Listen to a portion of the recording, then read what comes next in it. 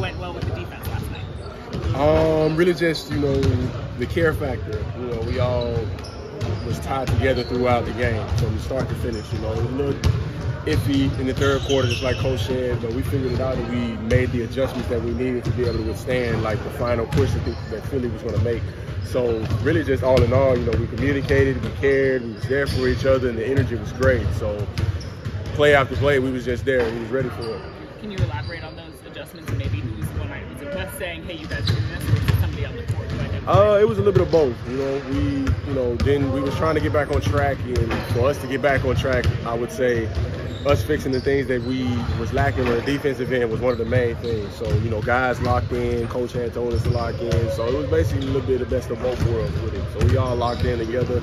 We figured it out, and we made that final push defensively at the last couple of minutes in the game. What's been working for you guys in the paint defensively? Really just physicality, setting the tone physically, not letting guys come in, get offensive rebounds, protecting the paint, blocking shots, so on and so forth. Just having that mindset of really just protecting home, that's the main thing. Yeah, what difference has Denny made in the second unit? How does he shift things around? He comes in and he does his job, whatever.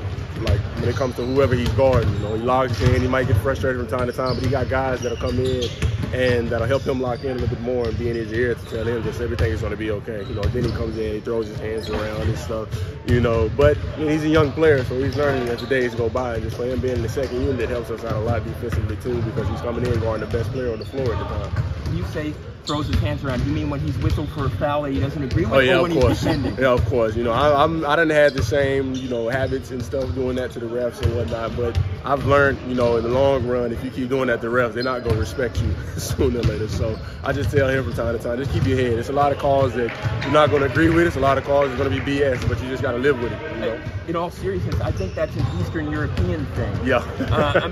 There's a different basketball culture in terms of how you respond to refereeing. I'm serious. I'm not trying to make a joke. Yeah, no. I've seen that a lot with a lot of, guys from overseas and stuff. They have their own way that they deal with the refs. I'm pretty sure the refs overseas have a different way of dealing with guys like that too. So last night, you did a great job of punishing your offensive mismatches. Mm-hmm. When you see a mismatch, how do you make sure that you are in a position to catch a pass when someone is ready to throw it to you so you can take advantage?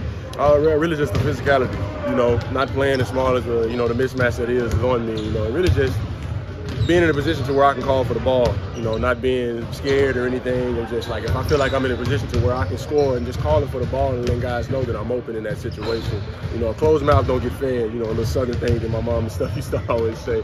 But that's pretty much it, being in the right place at the right time, catching the ball high and being strong and finishing over top. What can you guys do to limit KD? KD. Really just it was a quick question, my bad. But really just, pay attention to detail and just limit him playing free.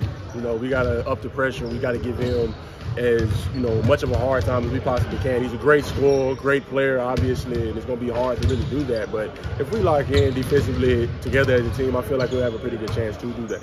For sure. I'm sure you probably weren't necessarily the happiest with your play in the past few games. I guess just how much yesterday was it Wes talking to you, a teammate talking to you, you just locking in better? What do you think made the difference? It helped out a lot from just everybody that talked to me, because obviously I was frustrated from the last two games before this recent game in Philly, and I just had to kind of like reset myself, frustrated about a lot of stuff, but at the end of the day, I just had to clear my head and go out and play ball. That's the main thing. No matter if I had a lot of minutes, no matter if I had a little bit amount of minutes, just go out and just give 110%. That was the main thing. Getting back to the things that I was doing before I got here, when I got here, and just being good at those things as I'm trying to progress as a player too. What were some of those areas that you were frustrated with yourself on that you were looking to get back to? Really, all in all, just, my lack of effort. I felt like I was just out there just running up and down the floor, not really doing anything and not really helping the team. So I really just had to lock in to be able to make sure that I fixed that. I didn't want to come out and be, the loose end that everybody was going to find to make sure that they scored on me or anything like that. I had to up the energy, I had to come out and I had to lock in mentally to help me out just so I can help out the team for sure. How valuable was Todd speaking up after Monday's game? It was good.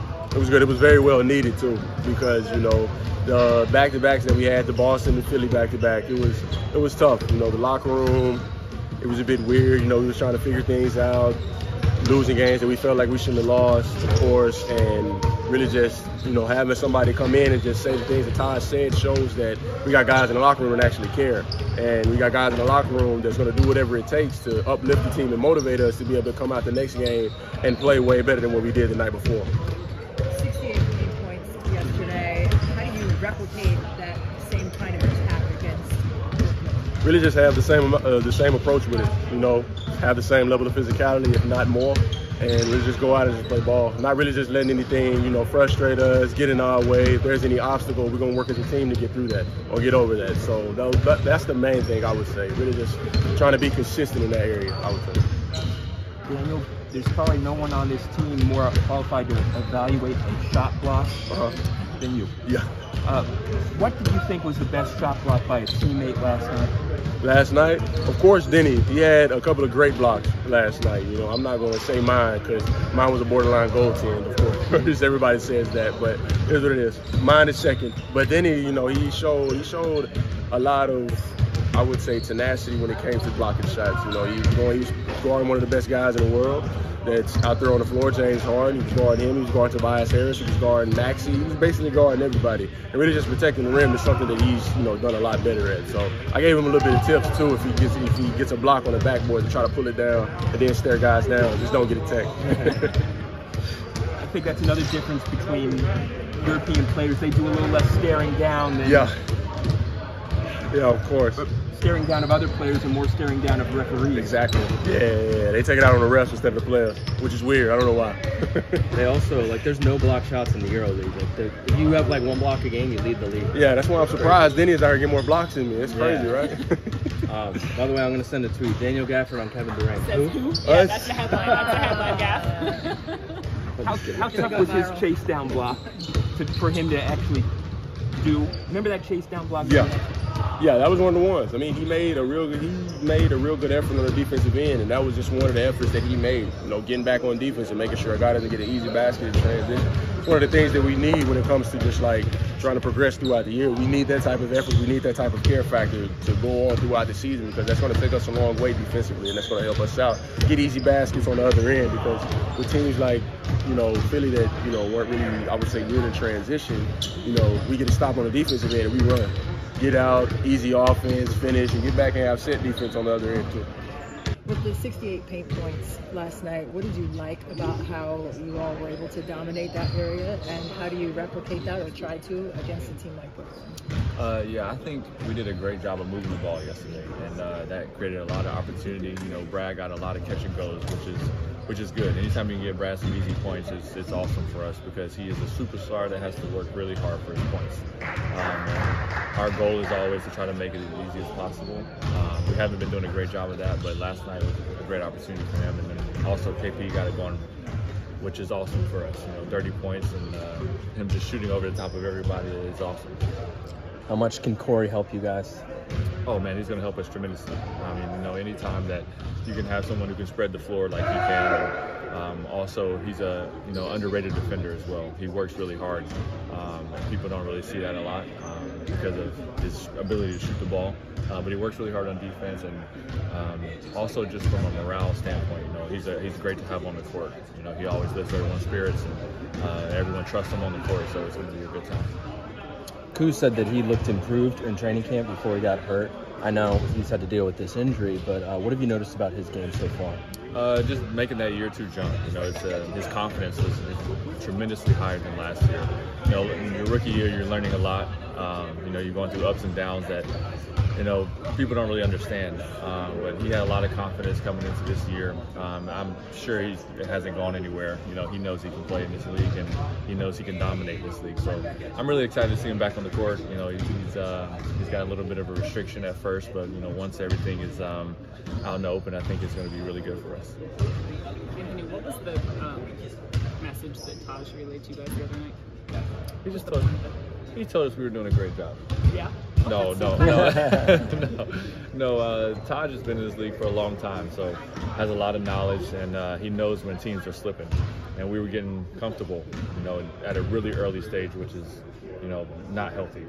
So he got onto us, let us know, we can't play for the names on our back. It's got to be about the Wizards, what's on the front of the jersey. I agree wholeheartedly with what he said. He got on to each and every player, which is much needed, and we were able to come in the next game and have a good turnaround. Is he the type of guy who will start yelling again, or is he just... No, I think it was building up. You can see him sometimes on the sidelines just getting kind of antsy when we're not doing what we're supposed to do, and it was kind of a build-up. I saw it coming. Actually, he warned one of our coaches that it was about to happen.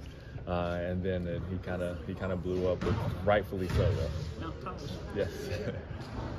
What do you remember about playing with Joe Harris in college? You have a good story? Joe Harris.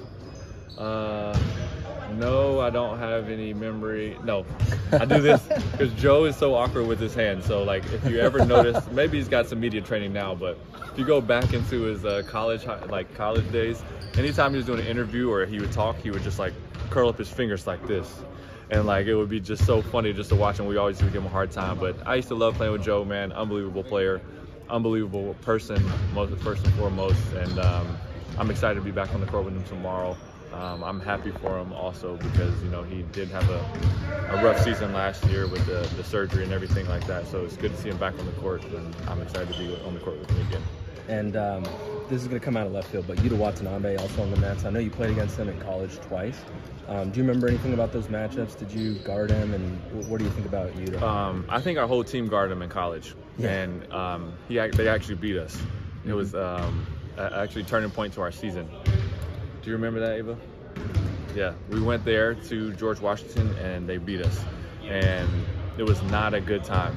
Coach Bennett got really on to us at the end of the game, but he had a great game, and he played really well. Unbelievable player. As you can still see, he's still in the NBA, sticking for a long time because he plays hard and he's very talented. And it wasn't that long ago when you were still playing overseas, now obviously in the starting lineup on an NBA team. What was that moment? Did you get to celebrate with Jenna at all, anything like that, like soak it in for yourself? Yes, I was definitely overseas, freezing my butt off in Moscow, Russia. But it was all worth it. I'm back here in America with my family where everyone's comfortable. Everyone's having a great time, and I'm able to have my immediate family and my extended family come to see games. But I was sitting in the bed the other night with my wife, and I was just like, we were praying. We pray every night before we go to bed. And I was just like so thankful, and like just in my prayers with my wife, just saying like, I'm so thankful that I got to even be in the NBA, let alone start in a game. If it's just one game that I ever started, that would be good enough. But I'm so excited that, if coach decides me to keep me in that starting lineup or changes, whatever it is, I'm excited that I just get to be on the court and help the guys out as much as I can. How's your finger? I have 3 more. It's all right, man. It's all right. We don't need it. Like, there's plenty of guys in the NBA that have 4 fingers, so I'm just, right now, I'm short one, so it's okay. You're obviously a guy that wants to uplift, all of your teammates, whether it's, coming out of every timeout, dapping everybody up. I'm curious, do you talk to Denny at all to make sure that, hey, your role might be changing, but, you're still an important part to our team? Yeah, Denny's my guy. And the thing about it is his role's not changing that much. He's always going to be the guy who has to defend because he has that capability. And if the ball goes in when he shoots it, that's great for our team. But his bigger role is always defending the best player, and that's really what we need out of him. And of course, there's ups and downs through the season. Everybody wants to score. Everybody wants to see on the box score that they had such and such amount of points. But it's more important that we get the win, and I think he's starting to understand that.